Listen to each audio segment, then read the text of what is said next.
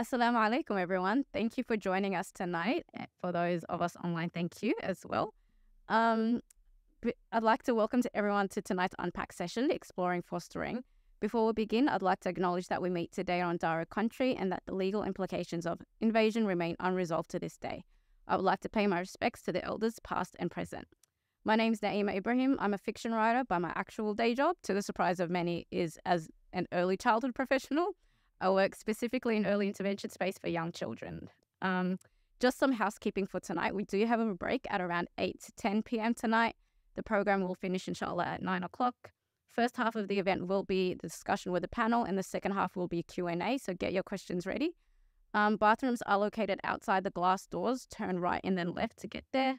And some disclaimers. So the opinions tonight represent those of speakers and do not reflect ISRA's stance. This is a judgment-free space where we can share opinions and our own lived experiences. Speakers are not providing general advice or religious advice. They are here to speak to their experiences only and their expertise.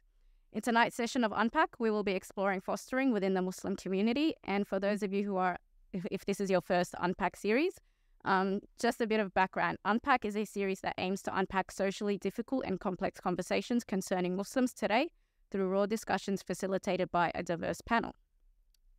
And a bit of background about the topic that we're discussing today. So it is estimated that 50,000 children enter the foster care system, with 2.6% of these children being Muslim. As a Muslim community, we have a communal obligation, a fard Kifayah, to ensure the future of our youth is raised well and within the Muslim community. How are we doing as a community in this space? How deep, broad and immediate is the need, and what opportunities are available to us? To help us navigate this topic, we have two speakers, and I'll allow them to introduce themselves. Just a note, unfortunately, Ahmed Malas is unwell and was unable to join us tonight. I'll start off with Sheikh first. Assalamu alaikum wa rahmatullah. This is Mahmoud Al-Azhari. I am Imam from Al-Azhar Sharif in Egypt, and I've been here for 10 years working as an Imam now for the Syrian Muslim community.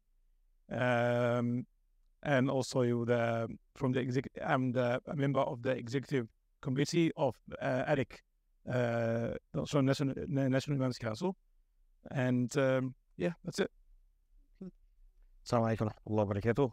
My name is Mahmoud Abdullah. I am a foster carer, and I've been a foster carer for the past 8 years. MashaAllah. And alhamdulillah, it's been a very, very amazing journey. Professional background is I'm a site manager, a senior manager. So it's subhanAllah, when you take in what I do on a day-to-day basis, plus fostering and looking after children, it almost comes in hand in hand because I'm always looking after someone. Yeah. SubhanAllah. So you have children as well? Yes, so I have not my own. So alhamdulillah rabbil alameen, I've been blessed with the ability to be able to adopt my son. Alhamdulillah rabbil alameen. And I currently have my foster daughter, who I'm in the process of also adopting. And within the time space that I've had being a foster carer, alhamdulillah, my wife and I have been mums and dads to 17 beautiful. Allahu Akbar. What a vision, man. So, alhamdulillah, thank you for the invitation. I hope I can provide some insight tonight, and inshallah we have and good time with you guys. Inshallah. We're definitely keen to hear about your experience. We'll start off with the basics. So for us, just explain, what is foster care? What is the difference between foster care and adopting? Basically, foster care is also known as out-of-home care. Basically, foster care is when a child is unable to remain and live with his biological family for many, many reasons. So when the child is unable to stay with his biological family, he comes into the foster care system, and then the agency or whoever is allocated this child will start to look for an acceptable home for this child to go to.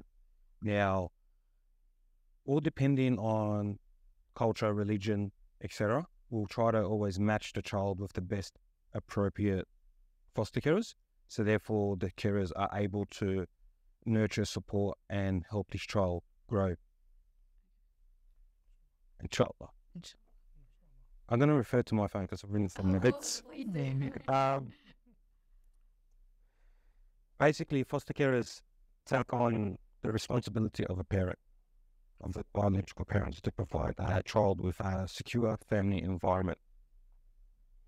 This may be until a child can return to their family or until a permanent placement can be found. Foster care. Being a foster carer is not a ordinary task. It is something quite different. To be able to get a phone call from your agency and say, hey, we have a child who needs a home, are you able to assist us? And to be able to say, yeah, we can, in a sense, we're your instant family. And when I say instant family, I remember particularly at a time where my wife and I had one child in our care.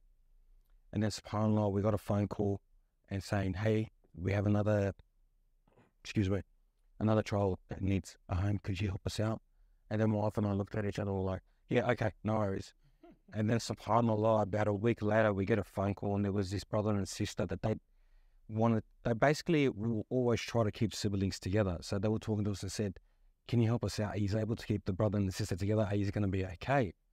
So knowing my wife and I were like, yeah, okay, no, let's don't bring him over. And then subhanAllah, my wife and I would just look at each other, and then we had 4 kids under 4 years old.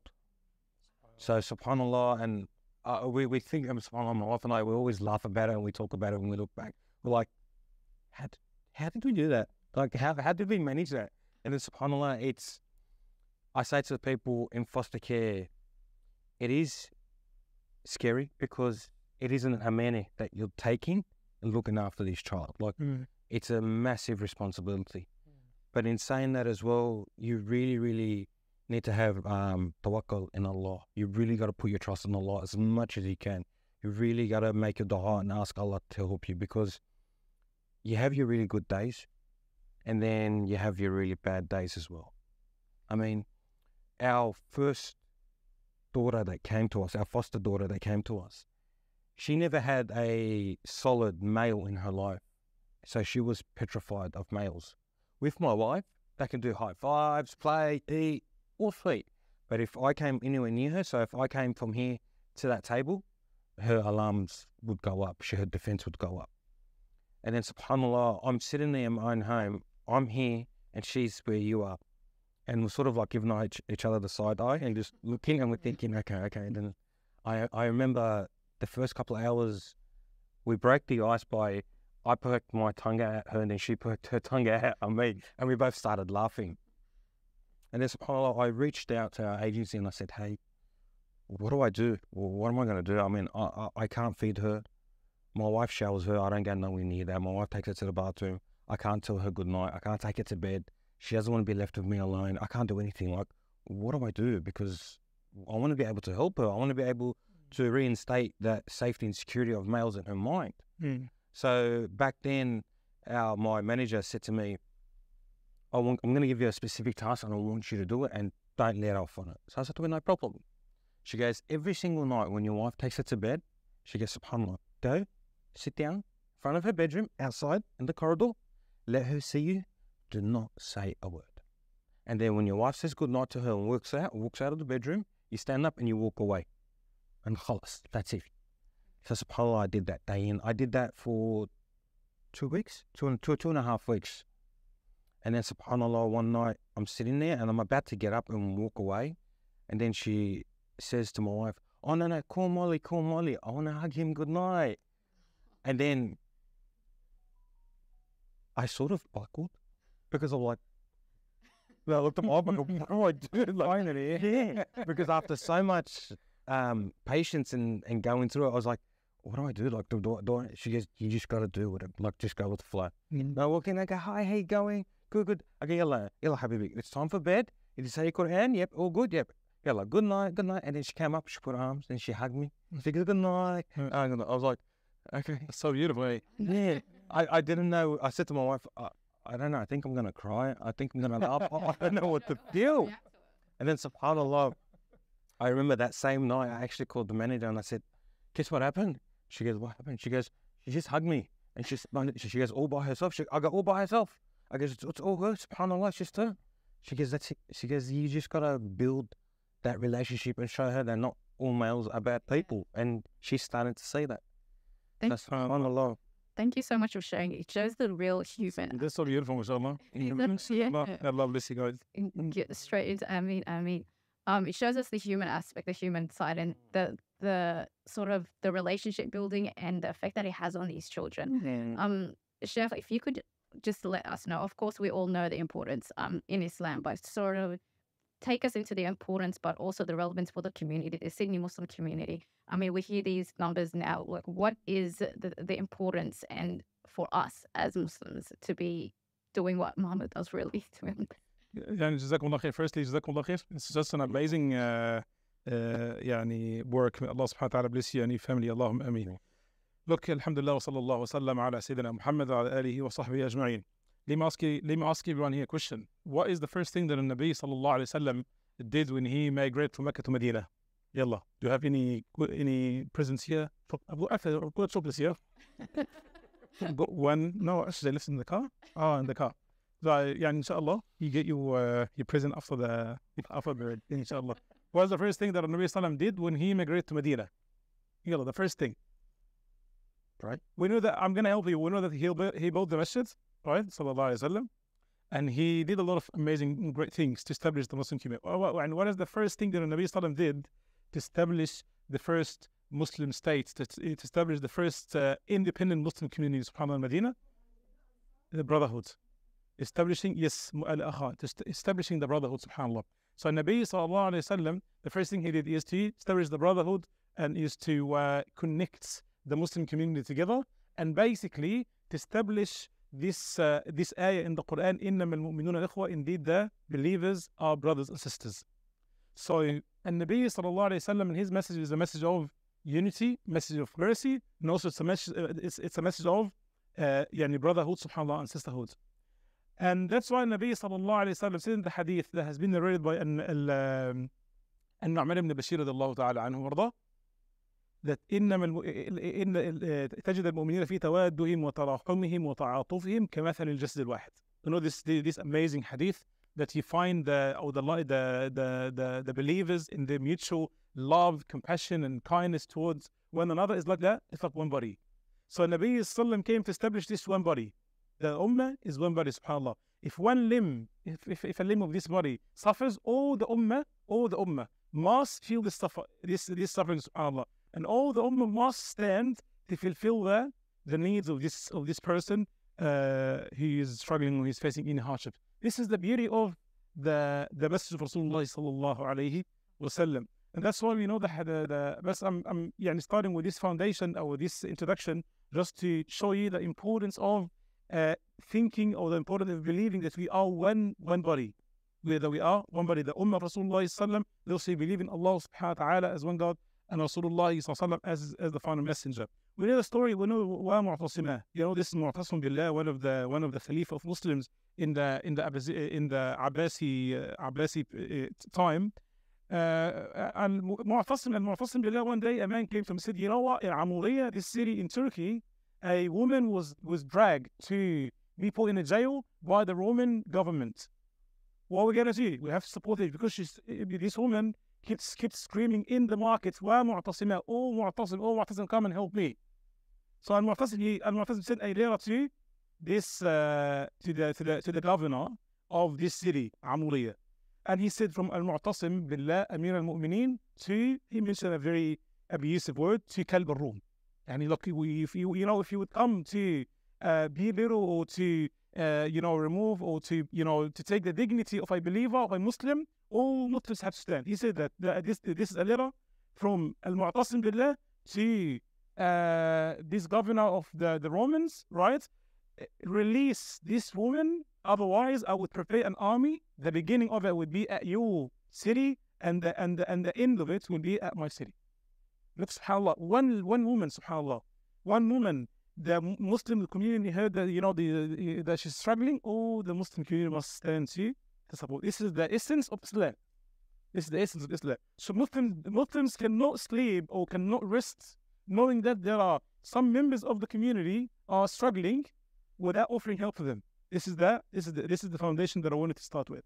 Now we come to the importance of taking care of the orphans and these vulnerable members of our community, right? Sayyidina Musa sallallahu alayhi wa sallam asked Allah subhanahu wa ta'ala, Ya Allah, ayna ajiduk? Sayyidina Musa sallallahu alayhi wa sallam said to Allah, Oh Allah, where can I find you? Where can I find this connection with you? قال يا موسى أجدني عند المنكسرة قلوبهم.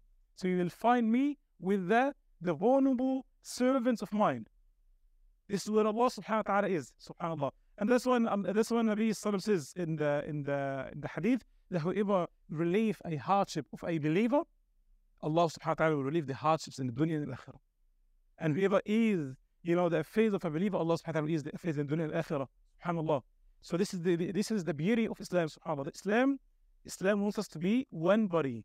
One body. If one limb, if a limb of the body suffers, all the body would respond to this with wakefulness and fever, as the Nabi Sallallahu Alaihi Wasallam in the hadith. So what is the importance of taking care of them, the vulnerable members of our community? Be extremely important. Why? Because that completes our iman. That completes our iman, and that completes the message that the Nabi Sallallahu Alaihi Wasallam came with. That you would never find in the Muslim community, whether with Muslims or even with those who live with Muslims. You are non-Muslims, you will never find anyone who is struggling, who is in need. The point that the Nabi Sallallahu Alaihi Wasallam has commanded us to take care of our neighbors to the seventh neighbor. Not only the seventh neighbor, also to make sure that, and whoever believes in Allah and His Rasul Sallallahu Alaihi Wasallam, and in the day of judgment, as the Nabi Sallallahu Alaihi Wasallam said, that the one who believes in Allah subhanahu wa ta'ala would never sleep knowing that his neighbor is in need for anything. What about seeing these children, our kids, they are our kids, who may be put in, with non-Muslim families at risk of losing their identity and their religion. Now we're not talking about, financial hardship. We're not talking about, food or water. We're talking about losing Islam. And this is the reality, subhanAllah, losing Islam. Alhamdulillah, as the Muslim community in Australia, we are establishing ourselves now. And there is, alhamdulillah, a huge progress, Allahumma lakal hamd. But, subhanAllah, we need to be aware of where to put our money, where to put our fund and our support. Because, subhanAllah, we spend a lot of money, millions of dollars on amazing projects. But when you look at the project that we are, putting, focus on, right? And the other gaps in our community that we need to fill, you would say to yourself, like, why? Why would we put these millions of dollars, for example, in decorating masajids, right? Whereas we have at the same time kids who cannot find families to take care of them. And again, to take care of their identity before anything else. So we have to be very vigilant, very aware of where we put our support and our money. It's not about donate for Allah subhanahu wa ta'ala's sake, and you donate, and subhanAllah, in the last 5 or 6 years, more than $250 million have been donated by the Muslim community in Australia. Alhamdulillah, we are a very generous community, but we have to put priorities. And I would say, and inshallah, I'll do this, I would say that taking care of our kids who do not have families to take care of them is one of the main priorities that we have, or that we should have in our, in the Muslim community. Fulfilling their needs, taking care of them, making sure that they are raised in such an Islamic and in a safe environment is a fardu kifayah. And I want to end with this. Sorry. What is fardu kifayah? The communal obligation. But I want someone to explain what's fardu kifayah and what is the meaning of communal obligation.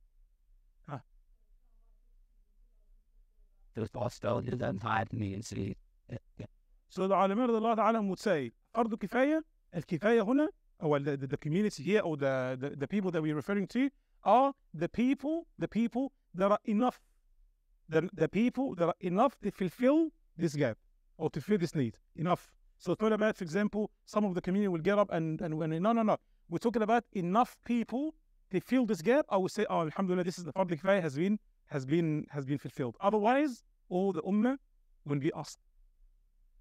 So this is the importance to ask Allah subhanahu wa ta'ala Almighty to use us in saving and in supporting the vulnerable members of our community, especially those who have lost their families, those who cannot find a safe home to have them. Thank you for sharing that. I just want to follow up on that, because obviously now it's very clear about the importance in the religion of looking after the vulnerable vulnerable children, just vulnerable people in children.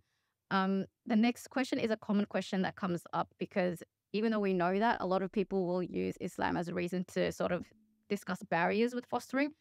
So I want to know, just generally, what are the fiqh rules about being foster carer? Specifically, what I have in mind, that's a common question that comes up, is the issue of mahrams. Obviously, if you're looking after a child, that's fine. But a lot of times people will say, well, if it's a child that's obviously a teenager, it becomes difficult to look after teenagers. So what is the rulings on that? And of course, how to navigate that as well?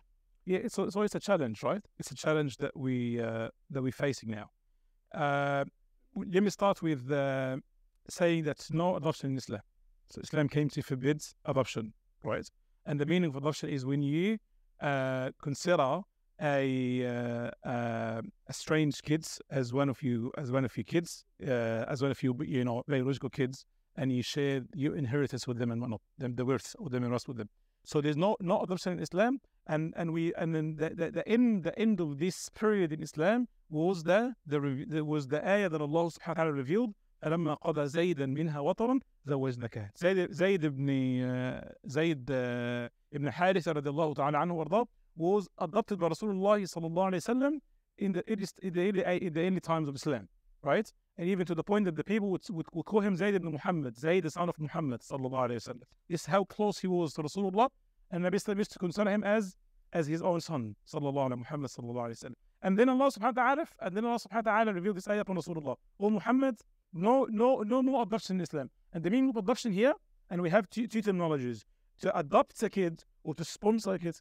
We have two different terminologies here. Adoption is haram in Islam, but sponsoring and fostering and taking care of orphans or the vulnerable members of our community is highly recommended in Islam. What's adoption again? Adoption is when you consider a strange kids, that's not your kids, that's not your biological kids, as your kid, and you give him from your inheritance, to treat him as one of your family, one of your kids in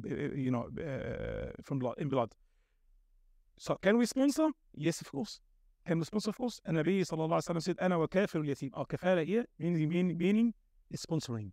"Ana wa kafir al-yatim fi al-jannati ka'atayn." And I with the person who sponsor an orphan, right, in general, like this. Sallallahu alaihi Muhammad sallallahu alaihi wasallam. He said like this. Sallallahu alaihi wasallam.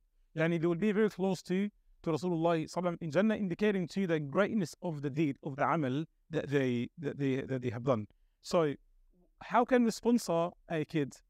Sponsor them financially, taking care of them, taking care of their education, taking care of their religion, taking care of their everything, right? If you fulfill all the needs. But here we would face a challenge, and the challenge is when these kids reach the age of puberty.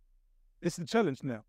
When the kids reach the age of puberty, we can no longer have them or be with them in one house without a mahram. And since it's hard to find a mahram, in this case we say we would need to find a shelter, a safe home for them. How can we fix this issue practically? We say that Islam establishes the close relationships we have, right, are on different categories. One of the categories is a relationship in blood, which is your relatives or your family in blood or in milk. So having blood and milk. So, for example, your family in blood, which means that your biological mother or father or siblings, right, or cousins and uncles, or in milk. Which means when a mother breastfeeds a son or a baby, this baby becomes her child, exactly like her child, and also will be the child of her husband, and they will be treated Islamically as we treat our own biological kids. So we have to. So one of the practical ways to overcome this challenge in an early stage is when, we said no adoption anymore in Islam, but we say that we sponsor, we take care of, and we support, right? And if someone wants to foster a kid and wants them to stay with them permanently, what we're gonna do, the easiest way is if she can breastfeed him, with course milk. The milk has to be there. If she can breastfeed him with milk, and we would say we would go with even once. Shafi'i said 5 times, I would say even once. If you can breastfeed him with one full meal of milk, this child will become the child of the mother, of the sister, and also of her husband as well. But in terms of adoption, which is we call it in Islam at-tabanni, and Islam has forbidden this. I hope this I could clarify. No, thank you for the clarification. I'm also interested to hear, obviously, from Muhammad, how you navigate this as a It's a challenge. It is. I know. Yeah. And I remember we had a previous discussion where you explained that there actually is no more closed adoption in Australia anymore. So that we don't have to that's not a thing the Muslims have to navigate here in Australia anyway. But how have you navigated, obviously, open adoption? How have you and your wife found the process? Because obviously the next most common question that we're going to get from everyone is, what's the process like? Where do you start from? Who comes out to you? Who do you call? So please tell us, what does that process look like? So the whole process for my wife and I, subhanAllah, started one day. We were just sitting at home, and then we get a phone call that there was this little boy, 8 months old. So we needed a long-term home. So of course, my wife and I, Mr. and Mrs. Yes. Yep, no worries. Bring This is your favorite word. Yes. yes. SubhanAllah, we just went through a time in our lives where, no, it's not enough what we're doing. No, it's not enough what we're doing. More kids, it's not enough. SubhanAllah. So SubhanAllah, naturally, yes, the child came, and SubhanAllah, we started raising him. And then we had a meeting with the biological mother, who sat down and just looked at me plain and simple and said, I'm unable to look after him like the way you and your wife will. Wow. And I'm happy for you guys to adopt him if you can. And at that point, I didn't know much about adoption. So I did my research and looked into it heaps, and we went through the process. This is the case manager? Myself and the case manager. Yeah, okay. So what we ended up coming to was the child's surname remains under his biological father, who I'm in contact with still. Okay. The child, my son, will not inherit from me, but I'm going to leave him a little gift. So a little present. Sorry, I forgot to add that can we give this kind of kids something from our inheritance, from our wealth? And Islam has put a very amazing ruling, subhanAllah. Islam said that you can give them up to 1/3 of your wealth. You can give them up to 1/3 of the wealth, and we call it al-wasiyya al-wajiba. And this wasiyya, subhanAllah, should be, this wasiyya is to be paid from the wealth of the descendant before even they distribute the inheritance, subhanAllah. And we know that from the hadith of Sa'd ibn Abi Waqqas, radiallahu ta'ala anhu warda, and the Nabi said to him, "Al-thuluthu wal-thuluthu kathir." So the third is the maximum that you can give out to anyone other than your kids, and Allah bless you and reward you. And then subhanAllah, so my wife and I were talking, and we're like, okay, he'll remain under his biological family. Ties to his family are not severed. So I'm in contact with his biological father, his grandfather. My wife speaks to his biological mother and their family. We all talk to each other. And then my wife and I basically got to the point where the Muslim issue came up. Okay, we can do this now, but subhanAllah, when he grows up, what do we do? And then subhanAllah, we kept hitting brick walls in regards to getting some answers. And then subhanAllah, one night my wife and I were just sitting, and I looked at my wife, I go, we've had him since he was 8 months old. Yani, is it Allah Yashna, inshallah, and we see him grow up. Yani, is it going to bother us that much if you have to wear a scarf or whatnot on that? Okay, is it going to be that much? I mean, our love for our child, there's no limitations to it.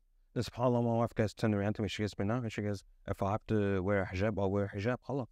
She goes, we're always together anyway. I mean, we go out as a family, we come together as a family, we're home together, and then they go to school and et cetera, et cetera. So there's no really time where they're by themselves. So my wife and I said to ourselves, if we got to that point where we were stuck on the mahram issue, that's how we would work it, where we would ensure that we're always together. We go together and we come together, so therefore we're not breaking any rules, inshallah. Inshallah.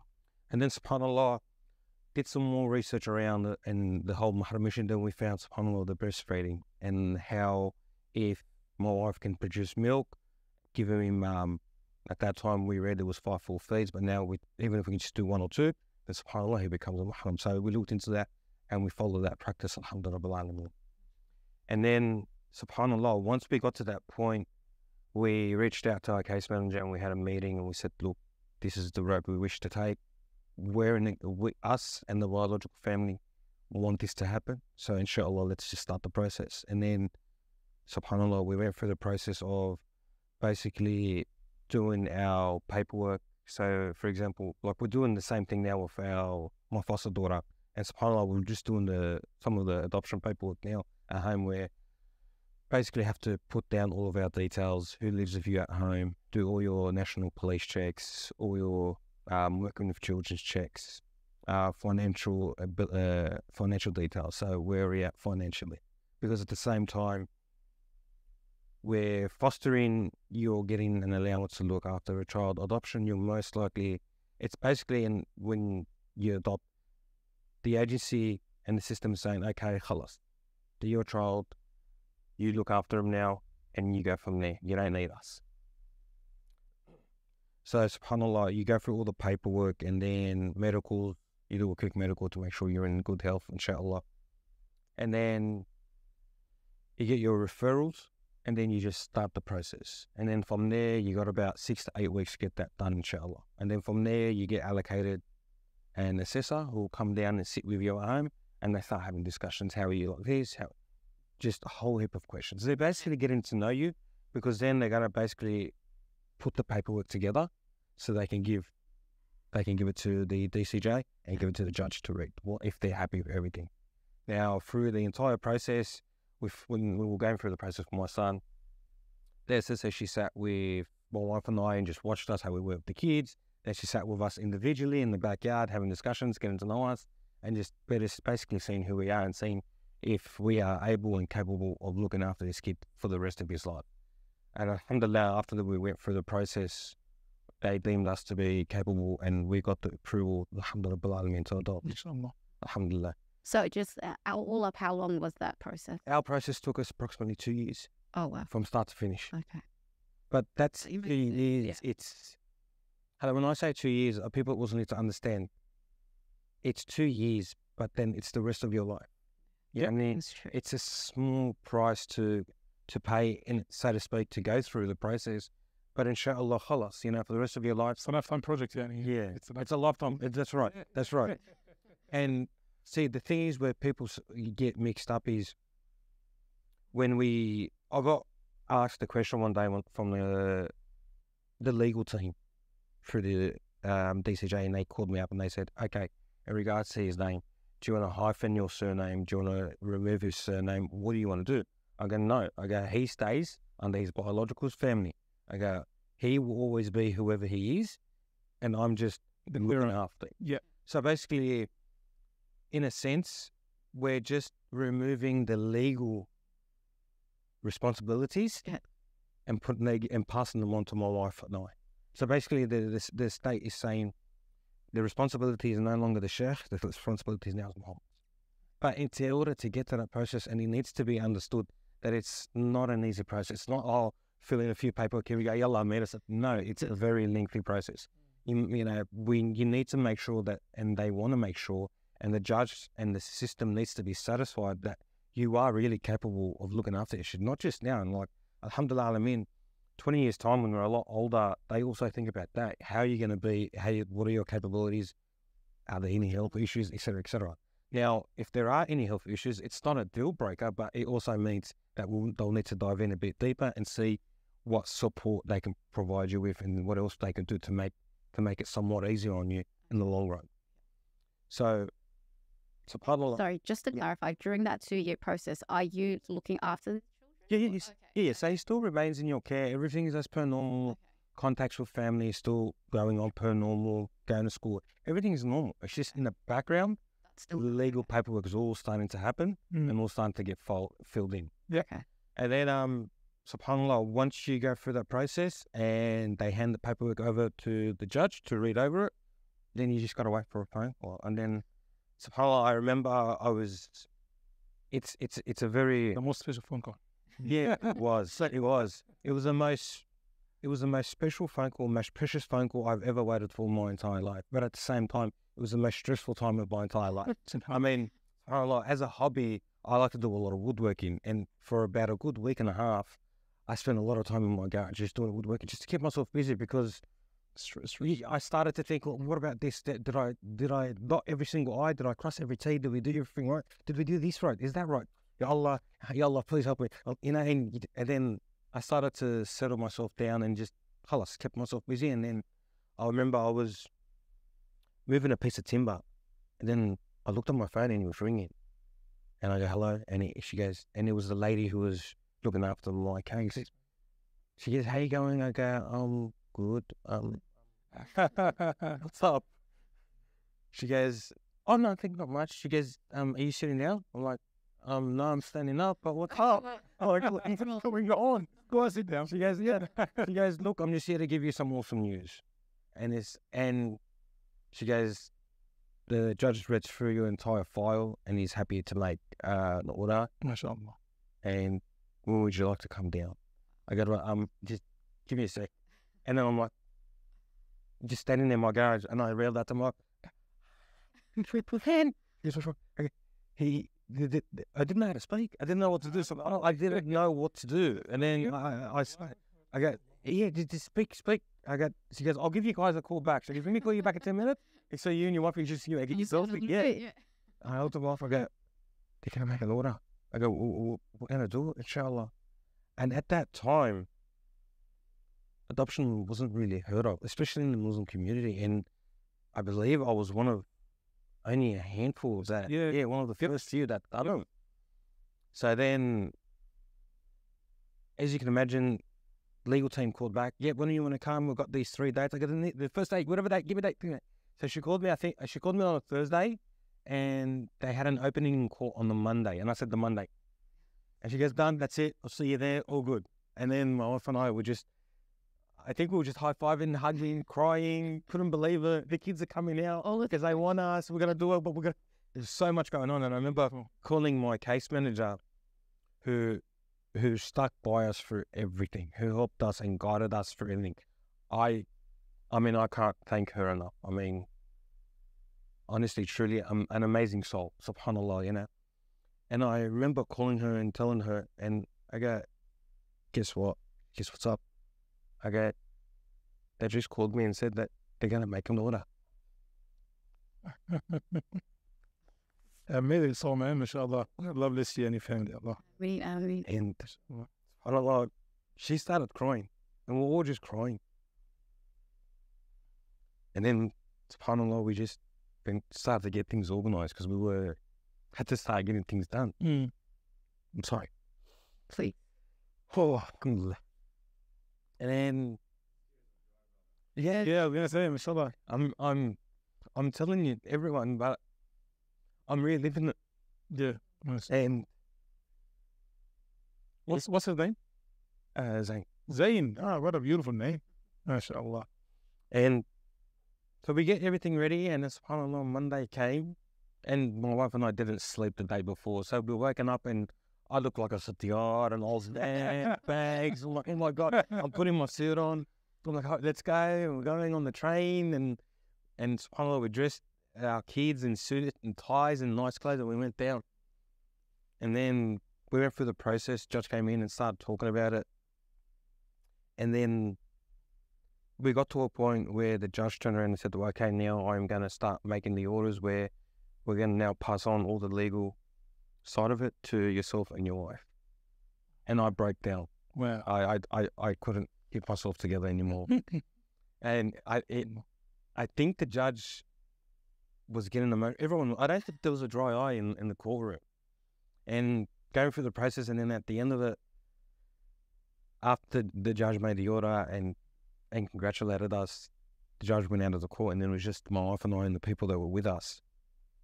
Then I remember my wife just grabbing me, and I just broke down. I just broke down and couldn't stop crying because I couldn't believe that we've gone through the process. It's happened.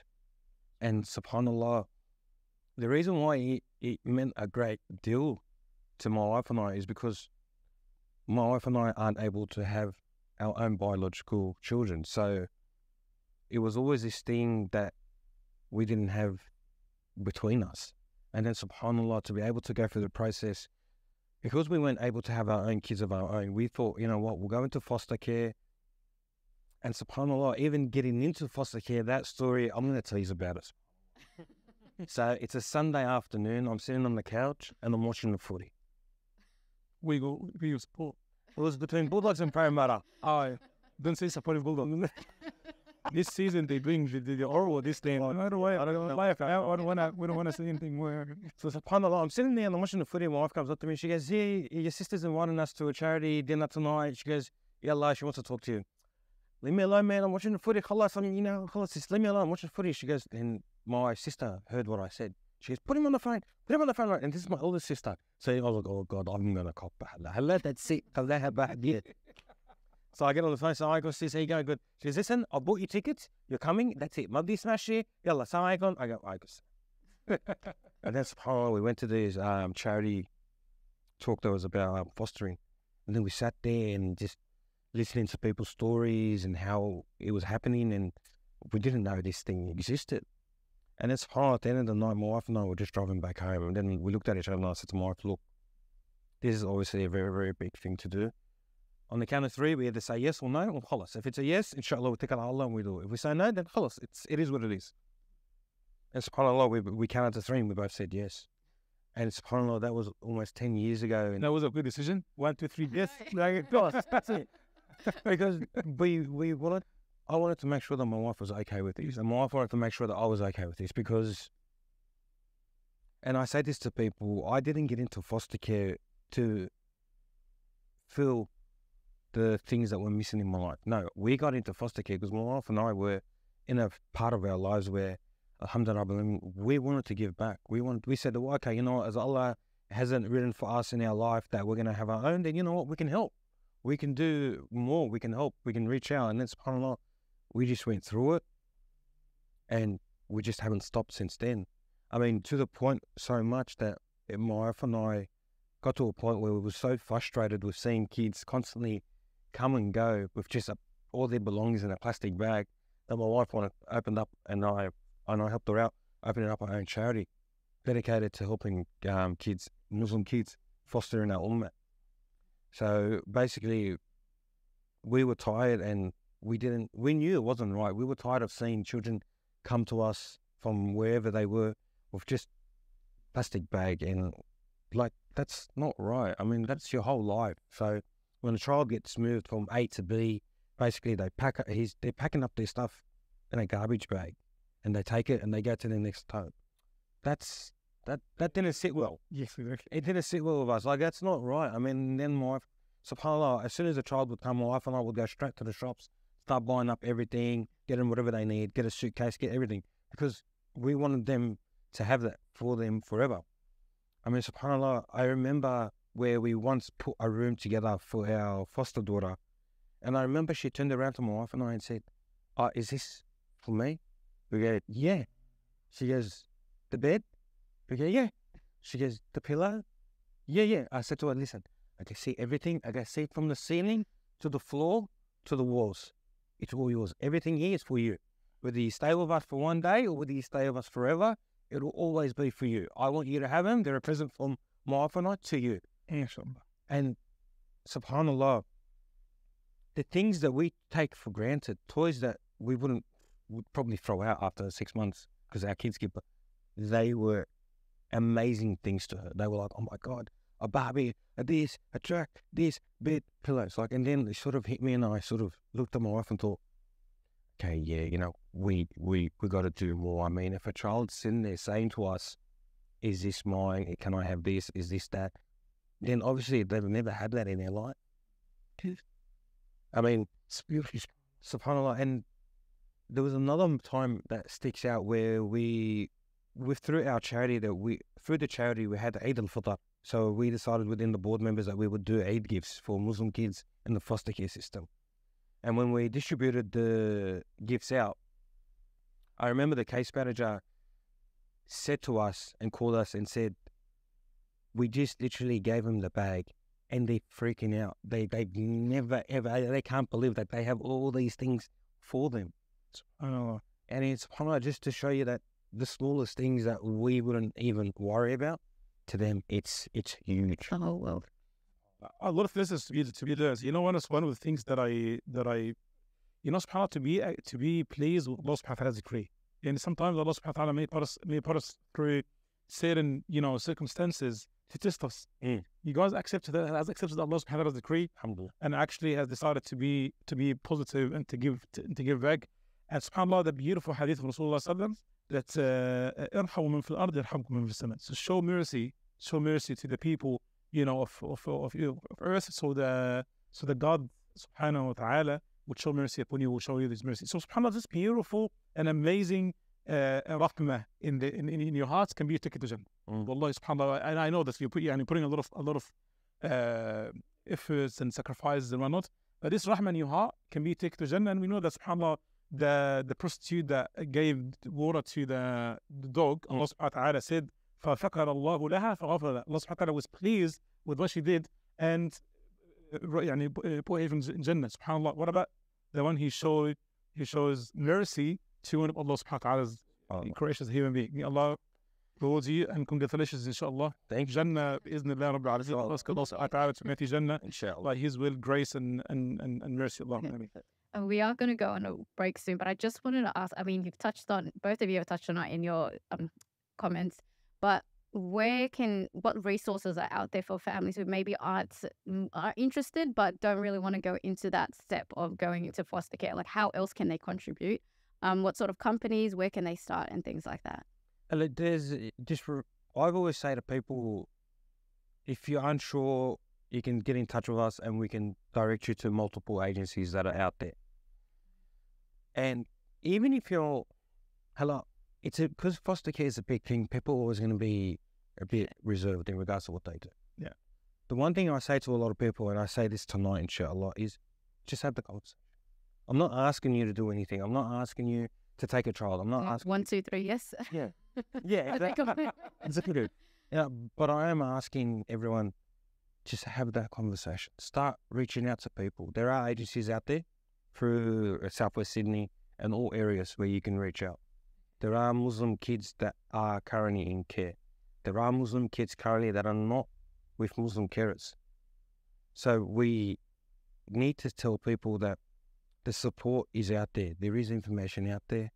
If you're unsure, then inshallah we can just do what I did. Sorry, that was an important point that we didn't. And the reason that they're not in, because the way I understand it is the first priority for Muslim children, of course, would be Muslim foster carers. But the issue is that there aren't enough Muslim foster carers. Yeah, so that's... And I mean, subhanAllah, I was having a discussion today and I said, subhanAllah, you look at our religion, the fastest growing religion in the world, but yet we still struggle to put Muslim foster kids with Muslim carers. And it's a big issue. I mean, how could we? It just blows my mind. Like, how are we at this point where I'm speaking to my case manager and she's telling me we got no one, so we're gonna have to actually look to non-carers. And don't get me wrong. Well, even the non-Muslim carers, they're beautiful people. They're amazing people who are opening their hearts and will do their best. But you need to also understand that the story that really got to me was this. There was a foster child who was in care. They looked everywhere around to find the Muslim carers. Couldn't find anyone. Hold on, there was this old lady, a non-Muslim, who put her hand up and said, you know what, bring him, I'll look after him. So subhanAllah, she went and took him in and she did her best. You know, she reached out to local imams, local masjids, trying to get a benefit from him. She can't get good hand. Can I get this for him? Can I get that? And he could see that. And then one day he turns around to her, to his carer, and he says to her, I don't want to be a Muslim anymore. And then she just looks at him. She goes, sorry. I guess what? I don't want to be a Muslim anymore. She goes to him, why? He goes to her, I just don't. She goes, look. She goes, before we do anything else, let me get someone that can talk to you and we'll get you a bit of help. So subhanAllah, she reached out to to a person within the community, I think a sheikh also. And the sheikh came and started to talk to him. And the sheikh asked him, he said she didn't want to be a Muslim. Can I ask why? He goes to him, yeah. He goes to him, as big as our community is, when my most difficult time of my life, there was not one Muslim who put his hand up and said, come to me, I'll help you. But yet there were non-Muslims who said, come, I'll help you. Why would I want to be with you guys? And then subhanAllah, the sheikh just broke down, as you can imagine. So we need to get Muslim carers in. And I understand that it's a difficult process. And I know it's very confronting. And I know it's scary. And it is. I'm not going to lie to you guys. There are difficult times. It does get scary sometimes. There are going to be days where you're not going to want to know what to do. I mean, one of the girls that we had in our care used to wake up in the middle of the night screaming and shouting because she's had so much trauma in her. She used to scream and shout. My wife used to run in there with the Quran and start reading the Quran over. Over a period of time, alhamdulillah, she started to settle down, but she still had those nightmares. Kids have been through a lot, but we have to try. And I know it's not an easy thing to say, yeah, I'm going to do it. I'm going to go and be a foster care. But all I'm saying tonight is, please have a conversation. Just have a conversation. No one's asking. Don't tell us your name. Don't tell us nothing. Just have the conversation, get a bit of information, and then see how you go.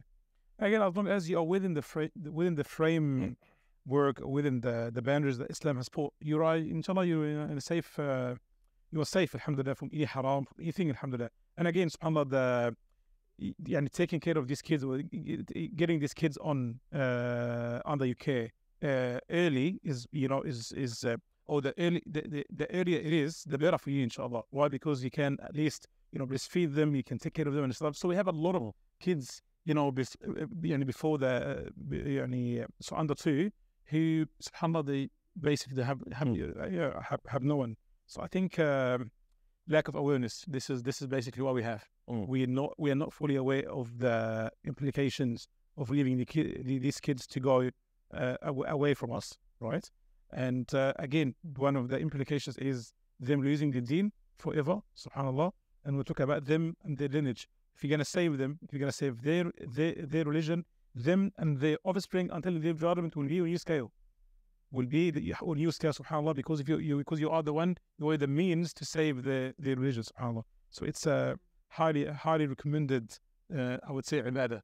Yeah, right? Most definitely. It's highly recommended ibadah, just to make sure that our kids are safe in safe hands, subhanAllah.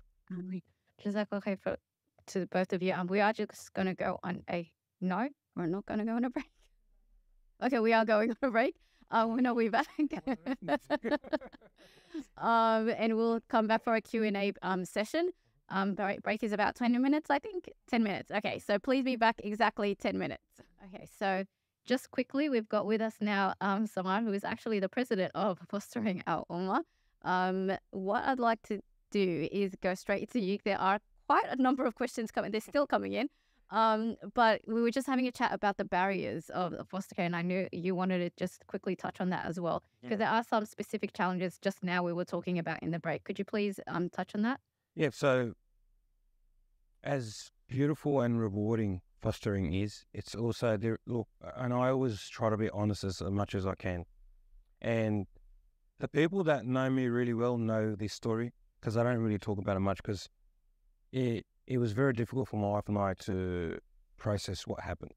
So we received a call about a child who's coming into care. He was 8 days old, and a baby. Literally, he was that big, subhanAllah.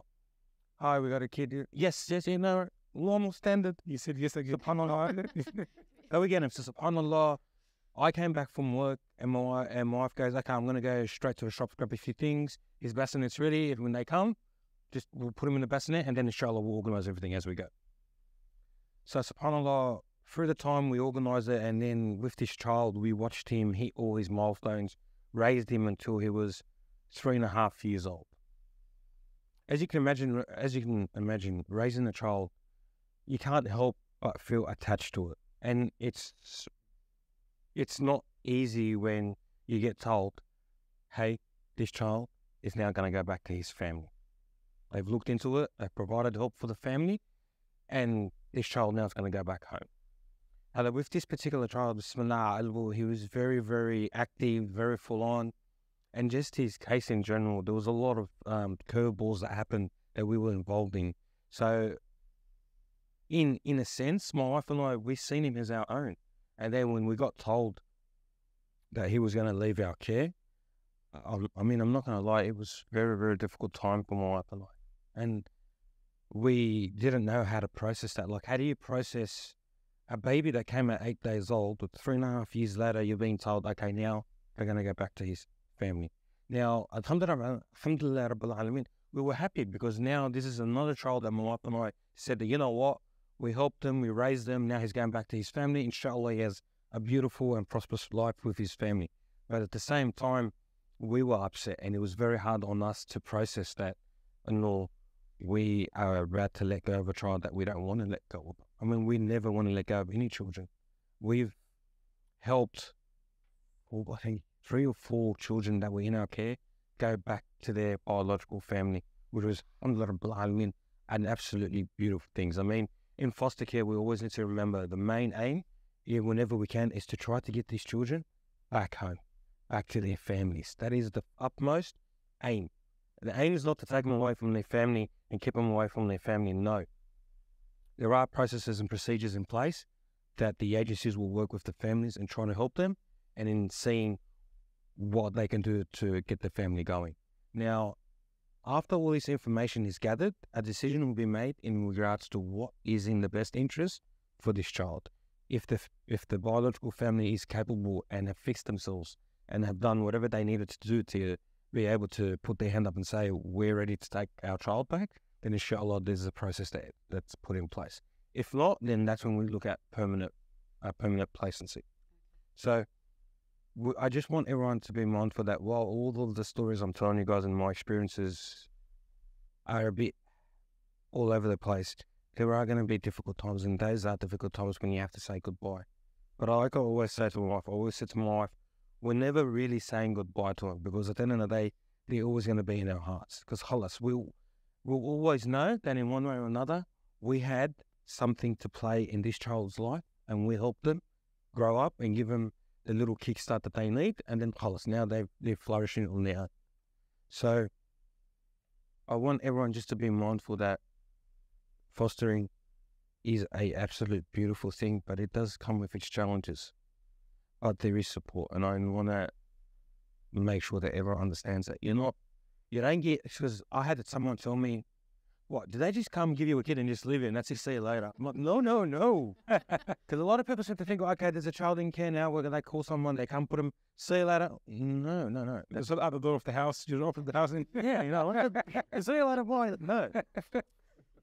So when a child comes into care, you'll sit down with your case manager and they'll talk to you and they'll see if there's anything that they can do to assist you in the transition process. Mm. And then after the transition plan has taken place and that everyone has things have settled, every month or so, the case manager will come and see how everything is going, have a chat with the carers and with the child, if the child's able to talk, and just see how everything is going. So if there is any support, and I say support because I was struggling at a time. I mean, the story about the little girl I was telling you about, I didn't know what to do. Oh, wallahi, I had no idea. What are you supposed to do? You can't go next to a child. But you're in your own home. You're in your own home, but you can't walk into the kitchen if she's there. You can't go to your bedroom because you got to walk past her room, and if she's in her room, there are challenges. And that's why, subhanAllah, I say to a lot of people in foster care, and foster carers reach out, there's so much help out there. There are so many training courses that you can do, and more often I have done many. And subhanAllah, when you start to learn about the behaviors of a child, why is a child behaving this way? Why does a child doing this, child that? And then one particular moment that we were doing the trauma training, and they showed us 2 photos of a 3-year-old brain. One child had experienced trauma and the other hadn't. The child that experienced trauma, his brain size was, about that big or so. And the normal brain size of a child who didn't experience trauma was about that big. It was actually neglect. Neglect. Yeah. So just simply neglect, it affects children, subhanAllah. So there is many support networks out there that can help, and you'll need to reach out. And look, we're not, well, my wife and I, we do have our bad days where, we're tired, we're exhausted, we don't know what to do. And that's when you can reach out to your family. She'll reach out to her family, I'll reach out to my family, we'll get people to come help us. We got to a point where we were looking after the 4 under 4, where I said to my sisters, I just want to sleep for 20 minutes without anyone knocking on my door, without hearing a baby cry. I love him to death and I don't want to stop, but please, Allah, please give me just sleep for 20 minutes. Okay, give me that 20 minutes, I'll give you 23 hours for the day, no problem. But I need to, because I need to just get that help. And then subhanAllah, the amount of support they came. So I had my family all rock up, then I had all my wife's family rock up, everybody was coming. Our friends were coming, like, I want to sleep, but what do I do now? Too many people on the hundred. So subhanAllah is how it works. But support networks are very important to have, and there is support out there, inshallah. So just wanted to let everyone know. I just wanted to add as well, the child doesn't like come in and is like, oh, thank you so much for giving me this home and looking after me, and you guys are amazing. They are usually petrified, and they always say there's like a honeymoon stage. So the first couple of weeks, they'll be so good and they'll say yes and no, and they'll be so polite. And then as they get comfortable, you'll see, because kids that have gone through trauma, that have gone through neglect, domestic violence, there's a lot of behaviors that will come up with that. So you just have to be like mindful and patient that all that is going to come up as well. But like my husband was saying, there is training, like trauma training and lots of different things that the agencies put out there as well. Yeah. And bear in mind that you will see some behaviors and you think, what's going on? I mean, we knew of children, because they weren't being fed properly or weren't being fed once a day, they used to hide food. So they would go, steal food from their own home and go hide it in their bedroom, because they didn't know when their next food was going to be. They didn't know when they were going to eat next. So subhanAllah, even a child at that young age, in their own mind, started to build survival mode. Yeah, subhanAllah. So you've seen many things, subhanAllah, but you just got to be patient. You got to have the patience and just try to do it as best as you can. And the good news is that one of the scholars say, "Ya bunay, inna Allah idha kallafaka, faqad kafala bik." And when Allah subhanahu wa ta'ala places a responsibility on you, this scholar didn't say Allah would give you support. He said Allah has already given you support. Subhanallah al-Azim. So al-ma'unatu, the scholar said, al-ma'unatu ala qadr al-ma'una. So the harder the amana gets, the greater the support you get from Allah subhanahu wa ta'ala, and also the reward. And also subhanallah, by thinking about the idea of the idea of losing the kids after, for example, taking care of him for a couple of days or a couple of weeks or months or years or whatever. SubhanAllah, Allah subhanahu wa ta'ala in the Quran says, وَكَانَ سَعْيُهُمْ مَشْكُورًا. So their endeavor, their efforts, are praised by Allah subhanahu wa ta'ala. And this is what we need, subhanAllah. Even if the kids will be taking care of you, will be taking of you, Allah subhanahu wa ta'ala has already written your reward as someone who saved someone's life. Saved, and in the Quran says, وَمَنْ أَحْيَاهَا فَكَأَنَّمَا أَحْيَا النَّاسَ جَمِيعًا. Whoever gives life to someone as if he gave life to you, the whole entire mankind, subhanAllah. So ask Allah to make us from them. Amen. Any questions from the room before we go back on? Of course. I think I really want to understand that. Yeah, it's, oh my goodness. Oh, sorry, I'll just repeat the question for the sake of it online. Which is really more about what it's like being a foster mother and your experiences. Oh, honestly, this is going to sound bad, but sometimes I forget that I'm a foster mom. So I just, you fall in love with these kids so much and you just want them to have like an amazing life. So we just, like just seeing our foster daughter, like I've spoken about this before, but just like her skipping to school, I just know like, she's having a good, fun childhood, which is what every kid deserves. We've had so many kids come in like with food issues. We had like a 5-year-old girl. She would wake up at 5 o'clock in the morning before all of us were awake and go to the cupboard, get as much food as she could and put it under the bed. So then I had to like slowly, somehow help her that you don't have to do this. You've got, you can eat anytime you want. There's always going to be food available. There was a brother and a sister. I remember once I took them to McDonald's to the playground And as soon as they saw the playground, they were like, they acted like it was like a big amusement, like it was like Luna Park. Like they were so happy. I feel like these kids, they teach us more about life than what we are able to teach them. They just like teach us shows us how resilient these kids are, how much they just appreciate everything, and how important it is to have just a safe and stable home as well, because in our training, it teaches us as well that even if a child is born and there's neglect and, you know, all the neurons in their brain are not working properly because of what's happened, if they're able to have a strong connection with, you know, whether it's a mother, a father, they're able to grow up and have those connections with lots of other people. But it's been honestly amazing. It's been so rewarding, and whenever it gets tough, I just always remember that, you know, inshallah, our reward is with Allah subhanahu wa ta'ala. There's some days that are just unbelievable. Like losing the boy that we had for 3 years. That was it felt like I had a child that had passed away. That's how it actually felt.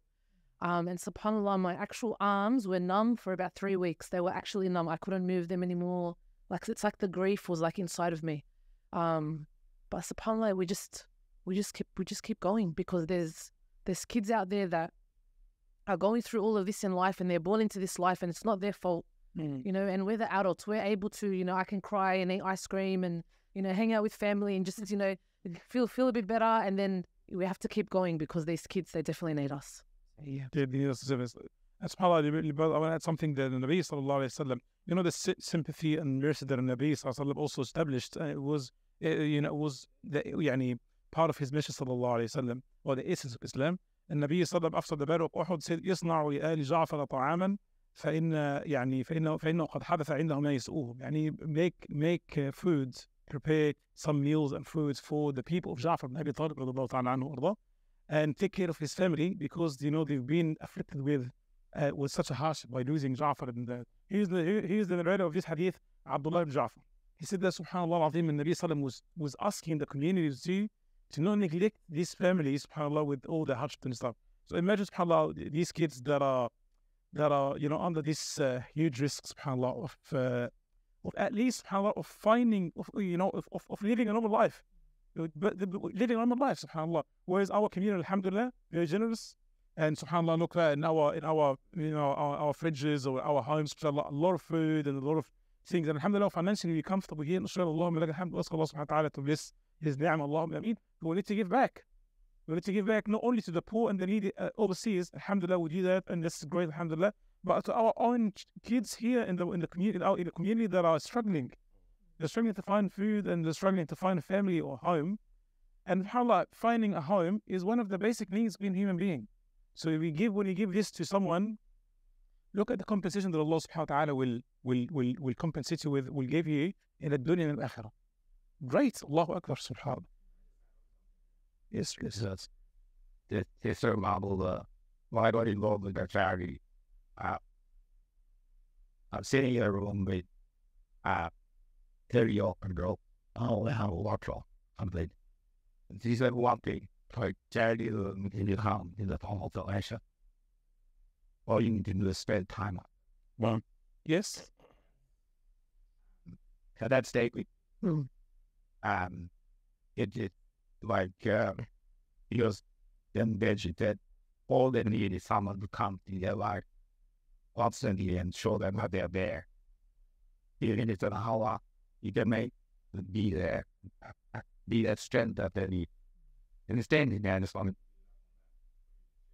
yeah, you know what, subhanAllah, bouncing off what you were saying, I remember I was listening to a dear friend of mine talk, and he said, especially to the fathers out there, he said, you know, when you have people over and your children are doing their own things, and he comes up to you and he says, Baba, look. Or what's the majority of the time our response? Rahman Han, come back to me later. Minute for there, next shift, I've got people here. Go. And they said, subhanAllah, in that moment, you need to understand that to you, it may not seem important, but to that child in that moment, it's everything. Yes. You know, I mean, subhanAllah, and I've always said to my wife, every single morning when I'm at work, the kids have to call me. I have to talk to them. And they need to see me, they need to hear me. And I said to them, my wife used to say to me, well, why? You're busy at work. I go, it doesn't matter what I'm doing. It's the simple fact that I show these kids that I will always make time for you. And it doesn't matter what you're going through, whatever's happening, I am here to give you that time. So as a father and raising a child that's not yours, it's not an easy thing to do. So it's very important that we understand that we need to ensure that we do give time, because subhanAllah, we had kids came to our care that didn't speak a word of English. Well, let me put it this way, I had a child come into my care who was mute. They said to us, they don't talk. She left my care, and I'm going to make you laugh for this one. She left our care, Sheikh, telling me off. And then, this is the child that they said was mute, doesn't talk. Subhanallah. All we did was sit, talk to her, did that. This is how you say this is how you do that, this and that. And it's subhanallah. And when the case managers come to pick them up, they just look at us and like, What happened? is this? Like, yeah, like, all you got to do is just talk. And subhanallah. She's like, bye. But you know what? You didn't pack me my toy. You had to look for my toy. And then when you find my toy, you got to send it. I'm like, okay, all right, no, yeah, subhanallah, it's just that time. But he taught us this, and Rasulullah sallallahu alaihi wasallam, how busy he was, sallallahu alaihi wasallam. One day he was walking in Medina, and he saw a little boy crying. Umayr, yeah, Umayr, what's wrong with you? He goes, Ya Rasulullah, my birds just died. So the narrator said, and Nabi sallallahu alaihi wasallam stayed with him until he started smiling again, sallallahu alaihi wasallam. And he sallallahu alaihi wasallam was so busy, and so, Ya Umayr, ماذا فعل? What's wrong with that? What happened to your bird? Did he hear it, subhanAllah, to this point? So subhanAllah, those who did not show mercy to others in general, Allah subhanahu wa ta'ala will never show mercy to them in dunya and akhirah. But those who have this beautiful and amazing, this mercy and compassion in the heart, Allah, these are the purified and the sound hearts that will be compensated on the day of judgment with Jannah. Okay, we do have quite a few questions to get through. Sorry, I have to say. Okay, one question for Muhammad or Samar. What do you guys think of DCJ and the agencies that work with children, and what can they do to improve the experience for kids in care? So yeah, generally your experience with DCJ, I'm assuming. We don't work directly with DCJ because we're with an agency. Okay.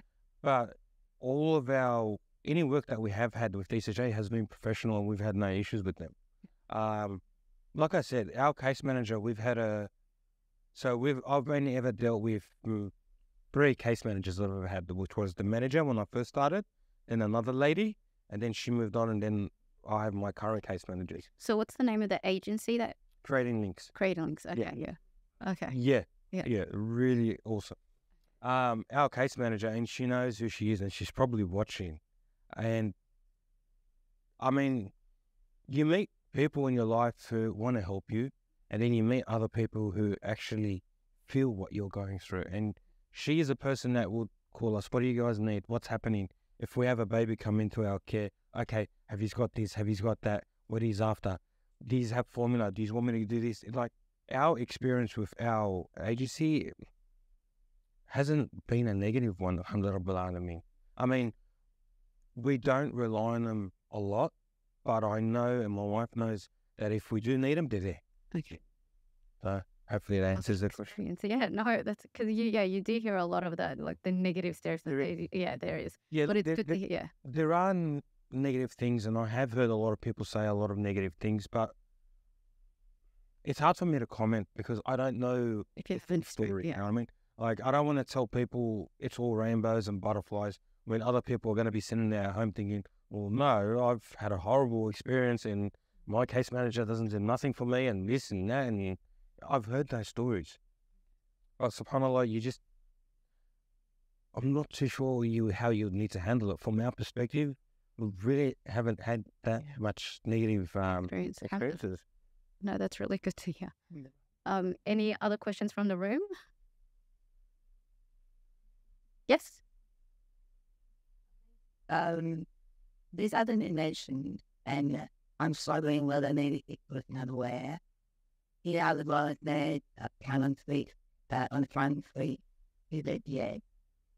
So the kind of 1, 2, 3, I would say yes. So the kind of however many times you would count like customer thing up. So how do you deal with this? You know what I mean? So that's the reason why I need to look for other options. And the brother just mentioned, I don't know, spending, an hour or two. I have time now, which I didn't have with you. So there could be other families out there which is in the same situation that mine, which is, half of it, what? Half of it, no. How do you work around this? Just so I can quickly. So the question really is, what happens when, of course, there's a difference of opinion, to say it politely, where one partner is all on board and the other partner, of course, is hesitant or doesn't really want to go ahead with fostering. What are their options? What can they do? I mean, first and foremost, I would say, look, always respect each other, and no matter what, always talk to each other. You're married to each other, inshallah, to do everything you can to please Allah. The only thing I would recommend is just sit down and just talk to your partner. Talk to them and see why did they come to this answer of no. What are they feeling? What are they thinking? And I say talk to your husband who doesn't want to do it is because I can tell you as a husband, it's my responsibility to ensure that my wife, I put a roof over her head and I fulfill all of my Islamic obligations as a husband. And then on top of all that, I need to also ensure that I fulfill all my obligations as a father to these foster children. So as a male and as a husband, sometimes it might be a bit of pressure and we think to ourselves, am I doing too much? Am I going to be able to do this? I even got to a stage where I said to my wife, you know what, I'm worried that I may not be able to do as much as I can. So we may need to take a bit of a step back. And then subhanAllah, that's when we did take a step back. When the child that was with us for 3 years, he left our care. We took a bit of a break from fostering. And we took a bit of a break because, one, I could see that my wife needed that time to grieve and go through the process of having that loss. But two, as a husband, I needed that time as well to rebuild myself because in front of me, I could see that my wife was falling apart and that it was a very difficult time. Even with our family and friends, they were all grieving as well with us. So in regards to that question where a partner says yes and a partner says no, for me, I would say talk to each other as much as you can. But when I say talk, I mean like don't let it always be the same thing you talk about. You just need to talk about it because it's an ameen at the end of the day. And for a father, we know Islamically what we need to do. And I know a lot of fathers who will break their backs to do their best to provide for their families. And then when you're saying, I want to introduce another child into this, another person, it's a lot to take in as a father. So I would probably say just try to talk to them as much as you can and just see why it's a no.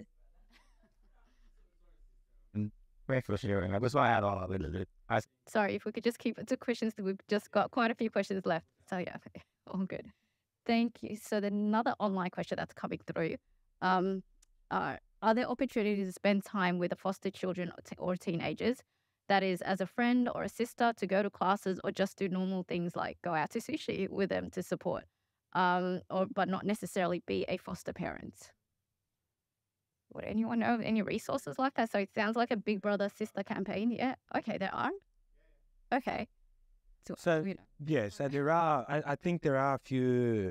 I think you'd be like a weekend, like respite.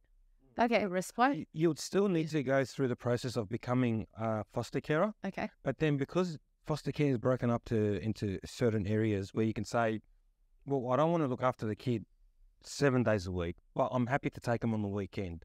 So then you go through the process. And then, for example, if my wife and I have, for example, 2 teenagers, for argument's sake, that we're looking after, and we just have something that comes up, we have a wedding or whatever, something comes up, or my wife and I just want to spend time together, we can reach out to our agency, hey, can we organise respite for the weekend?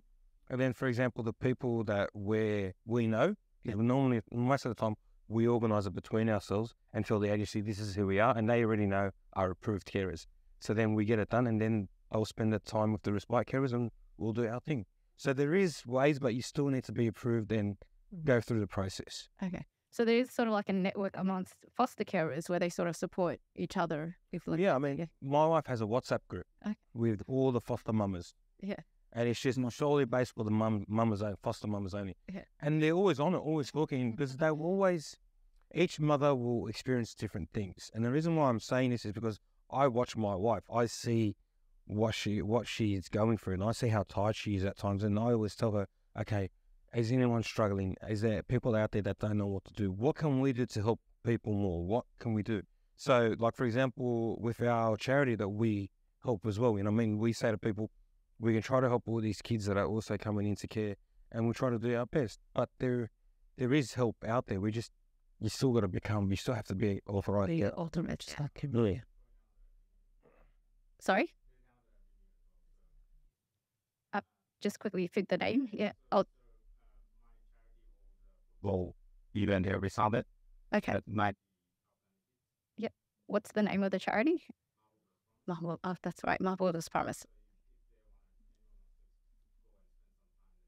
Thanks for that. Thank you. Are there any other questions from the room? There's just a lot coming online. I feel like online is a lot more chattier than yeah. If not, then we'll go to the next. I know. The next one, actually, we'll do this one because it's important. The charity organization that you and your wife run, people want to know a little more about the organization, how people can, of course, support you guys and your organization as well. So tell us a bit more about it. So our organization, it's called Fostering Our Ummah. So basically it started with when kids were coming into our care with, garbage bags. Some of them were actually coming with nothing. They would just come and drop us off. And some of, especially the babies, that still have that, the bracelet and the baby blanket that they give them at the hospital, and that's it. We would have nothing else. So then we would, between the foster mums that we knew, we would, message each other, say, oh, do you have a bassinet? Do you have nappies? The baby's coming in an hour. I don't have time to go to the shops and get anything. So then my husband and I and one of my close friends who's a foster mum, we started saying, you know what, we should do a call out within the community and see, maybe the community can help us out. Every time there's a new, child coming into care, we can put a call out to the community. And then mashallah, the response from the community was amazing. So then we said, okay, we need to do it the right way. So we started up the charity, registered with the ACNC. And then we just let all the foster care agencies know that are in the sort of southwestern area. So they would call us and say, can we get some stuff ready for a 3-year-old, 5-year-old, whatever age, gender. So then and then if they're a Muslim child, we would give them, Quran, a prayer mat. If they were going to a non-Muslim home, we'd put some pamphlets about, what is Islam. And then in the backpack, usually we'd put pajamas, undies, socks, some toys. If they're a baby, we'd put baby clothes. We were running this from our shed at our house. And then, mashallah, we were always getting calls. And we needed a lot of things, and I couldn't keep going all the time to the shop. So we found a business, alhamdulillah, that were able to sponsor us for a whole year for a storage unit. So our storage unit basically has everything. It has Islamic books, clothes, toys. And then we started doing Eid gifts for all the Muslim kids in foster care. We started doing care packages. So if there was, for example, teenagers, they're moving into their own place. They're about 16. They haven't been able to find, a family. We're able to get them some furniture, some clothes, kitchenware. If there's a baby and the carer doesn't have anything ready, we were able to get them, like a cot.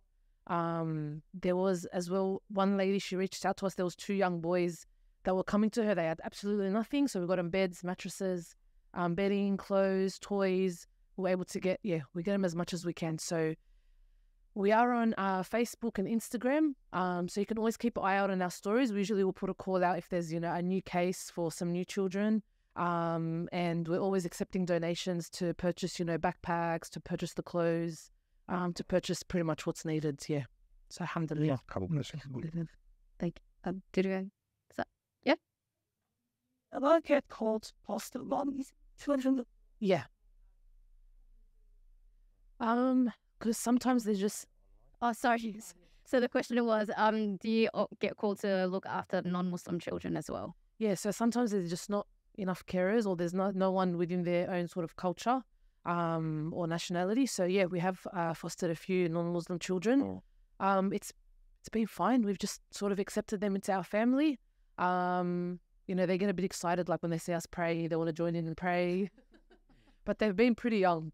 But it does happen. There's a lot of Muslim foster parents that have taken on kids that are, non-Muslim, and they've just accepted them with open arms. and just treat them how we would treat any other child. So yeah, yeah. Another question: do you still keep in contact with any of the children that you fostered who sort of leave your care once they've gone back to their families or once they've reached of age? Yes. So there, one on Facebook, we stay in contact with her. So we had her son for about 2 years. He stayed with us, but we always had a really good relationship. Because children in foster care, they'll still see their parents, depending on what the court decides. So it could be once a week, it could be once a month. It just depends. So I used to go to those visits, and we'd always had a good relationship. So we do keep in contact with her. There's another little girl. She came to us, I think she was 2 months old, and we had her for about a year. And she ended up going to her grandma. We ended up losing contact, but we always used to see each other at the shops, and I would like beep and go park and tell her, come, I'll drop you guys off. And, they'll jump in, and I used to drop them off home. They were so lovely. But other than that, a lot of them, I think they want to sort of forget that, part of their life. Yeah. So a lot of them, won't keep in contact. But they will always have a case manager to check up on them to make sure they're doing okay with the family and whatnot. But sometimes you do and sometimes you don't. Just depends on the family. Depends on the family. Yeah, yeah. That makes sense. Any more room questions? There was a previous discussion. This is me sort of just sneaking in one question of my own, but sort of the nitty-gritty requirements of becoming foster carer. So the discussion about, for example, if you've got your own young children, you can't become a foster carer. The room, so you need to have a separate room for the children, for the foster care children, things like that. So are those like, how can people work around that? Or is it just really, quite frankly, they have to wait until their kids are older and things like that? See, I've had a lot of people ask that question, and the one thing I always say to them is, irrespective of what your current status is, have that discussion with an agency and actually tell them, hey, this is my current situation. What can we do? How can we work around it? They need carers. Because they always need carers. Yeah. You know what I mean? And I'm not going to sit here and promise you that, yes, they'll do this and they won't do that. No. Just have that conversation with the agency and just tell them, because subhanAllah, everyone's position in their own home is going to be different to everyone else's. So I know I have heard of a lot of people say, oh, no, I got told that they can only stay in their own separate room. But look, for honesty, I've had times where I've had 2 of my boys sleep in the same room because I had no other, I couldn't do anything else. It was either that or they sleep on the couch. And haram, I'm not going to put a kid on the couch. Yeah. They're 2 boys, they're together, separate beds. I had to make do in that moment, and I let the agency know, and I told them, this is what I can do. This is how I can help. And they said, okay, we'll look into it and just go with it for now. Okay. So the important thing is to actually approach the agency and Yeah. And this is what I keep saying to people is that you got to have these discussions. And I'm not saying to divulge all of your personal information. No. But just tell them, I live in a 4-bedroom home. I've got my daughter in one room, my son in my other room. We're in one room. I've got one spare room. If they're, for example, I had a brother say to me, can I take on 2 boys, but they're from different families? I said to him, if I received a call saying that I've got 2 boys from different families, but I wouldn't say no. I'll take them. Yeah. I'll put them in the same room. They're boys. Yeah. You know what I mean? But obviously, all of the information will always fall back on what the agency requirements are. And that is why you always got to fall back on the agency and just double check on what they're okay with and what they're not okay with. Okay. Oh, yeah. What is the relationship between the agency and the foster care? How does that work? So what is the relationship between the agency and the foster carer? Okay. So basically, you'd be allocated a case manager when there's a child that's sort of come into care. And that case manager will look at, they'll do like a cultural plan depending on, the culture of the child. So if a Muslim's going into a non-Muslim home, they'll put in the plan that they need to, take them to the mosque, get them Islamic items. And then they oversee all the court, proceedings. And then they'll sort of let the carer know, what's happening, whether this child's going to, we think they're going to stay with you for 6 months. We think it's going to be a year. So that's, and they do come once a month. There's a home visit once a month to check up on the child, to check up on you, to see what's happening. Yeah. Did you want to add anything? I'm sorry, I've gone blank. What was the question? What's the relationship between the agency and the foster carer? The relationship. In what aspect do you mean relationship? What's their role? So when a child comes into care, most of the time the child will be in the care of the minister. Yes. Yeah. So then the agency will reach out and find a suitable carer and then place that child with the carer. Their role is to ensure that we're doing our bit and are following all policies and procedures. When I say policies and procedures, it's not like work or anything. It's just like making sure they're okay, making sure you're taking to their doctor's appointment, making sure they're meeting their milestones. If a child is sick or not well or needs a specialist appointment, that you're able to take him. If you're not able to take him, reach out to the agency. Say, hey, I'm sorry, I'm really stuck. There's that. Can you help us out? Their role is to ensure that we're doing everything in our capabilities to ensure that we're doing everything for this kid. So they've got a responsibility on their head as well to ensure that this kid's looked after. And then we've got a responsibility on our head to ensure that we're looking after this child and that we've been given all the support that we need to ensure that they can get done. So hopefully that's the issue. That's good. Yeah, I have a little bit Is it a question? context because from the day first that you have a kid goes into the foster system, the first person that takes responsibility is the federal. But based on whichever state that will into, the federal actually give the responsibility to the ministers. And then there's a contract, the agency. And the agency will go to the government. So that's the actual legal offspring of it. Yeah, that's the only issue, and I don't know how to summarize that. But there is a specific way that is structured.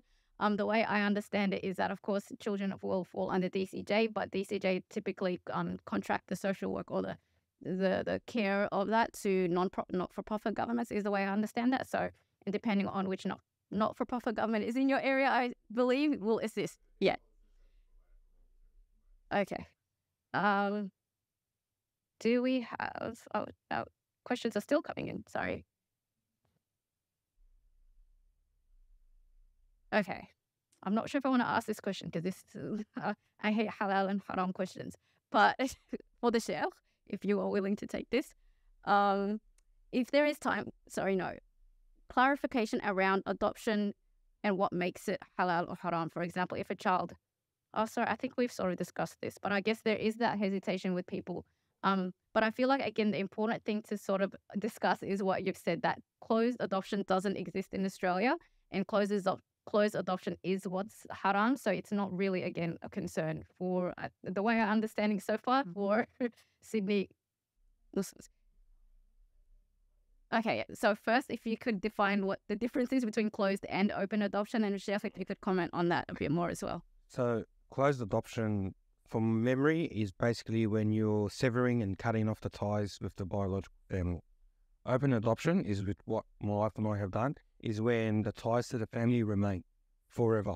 So it's a legally binding order made that the family and us, so the biological family and us, will always remain together and they will remain in the child's life. So it's keeping the biological family in the child's life and ensuring that that connection is never severed. And closed adoption as well, you don't have to tell the child that they're adopted. So they had come into your care from really young, you don't have to tell them. But with open adoption, from when they're really young, you, as best as you can, age appropriately explain to them. So from a young age, we started to tell our son that there's your tummy mummy, that you came from her stomach, but I'm your heart mummy.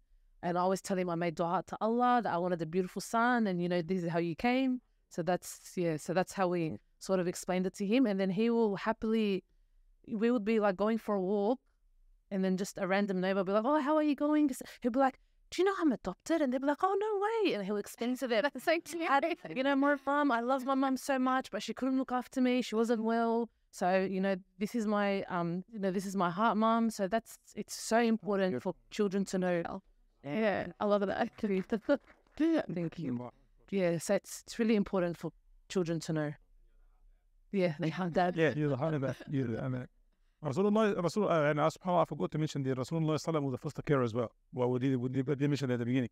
Because Zayd ibn Haritha radiallahu ta'ala anhu basically was adopted, was sponsored by Rasulullah sallam. And today, to the extent that, subhanAllah, this beautiful and amazing relationship that we're talking about reminded me of when Zayd ibn Haritha's family came, his father and his family came to take him. He said, no, I want to stay with Rasulullah sallallahu alaihi wasallam because, he loves me so much and whatnot. So, subhanAllah, Rasulullah sallam himself, sallallahu alaihi wasallam, fostered kid, Zayd ibn Haritha radiallahu ta'ala anhu warda. And again, the boundaries that Islam has set are very clear, right? You cannot, they cannot take they cannot take your last name, right? Which means they cannot be part of your blood kids that would inherit from you, right? Very, very clear. And when they reach the age of puberty, they cannot stay with you in the same house in khulwa with a mahram, whether they are, a girl with you or a boy with you, they cannot stay in the same thing. So, are there ways around it? Of course, there are too many ways around it, and it's, of course, anyone wanna, foster someone and they don't know how to do it, whether full-time foster carers or part-time or whatever, you can reach out to these amazing people and they'll be able, inshallah, to assist. And also, alhamdulillah, our community, Allahumma lakal hamd, as I said, the awareness is getting, spread in our community, alhamdulillah. And I was surprised how many foster moms do you have? There's the number increasing. There's about 25, and they're all Muslim moms. MashaAllah. We need this 25. We need to add 0 to here on our website. 2 zeros, inshallah. We need more people. And again, you don't have to be full time foster carers, right? You can be part time, right? Yeah. You can add it just to make sure that they're safe. Mahbub's promise, inshallah, they're doing a great job. Because, subhanAllah, they take care of almost 50, more than 50, 100 now, Allahu Akbar, more than 100 kids, subhanAllah, from Afghanistan. Mahbooba himself, she has in her house 18 kids living with her, subhanAllah. It's plus the kids that, she takes care of them with the rest of the people in the organization. This is how the Muslim community should look like. A supportive community, subhanAllah, they're ensuring that nobody, there's no member of the community is in need for any help. This is subhanAllah what we should do, to the extent that inshallah we start taking care of non-Muslim kids as well, subhanAllah. Because they have right upon us, because we're sharing the same land, sharing the same home, Australia. So they have right upon us as well. So this is the beauty of Islam, subhanAllah, and the beauty of the Muslim community. To ask Allah to bless us all along. So we're just wrapping up now. So we can continue this discussion afterwards, of course. Okay, so just to let everyone know, so we are wrapping up, but of course this session is recorded, so if anyone wants to watch it again, you can watch it online. And we do have a couple of gifts for our panelists. For thank you. Yes, gifts. Thank you for our time. I think you also said you had gifts for people. Did anyone answer questions correctly? I'm going to say my gifts for anyone. Yeah. Thank you. Allah about it. Jazakallah khair. So much.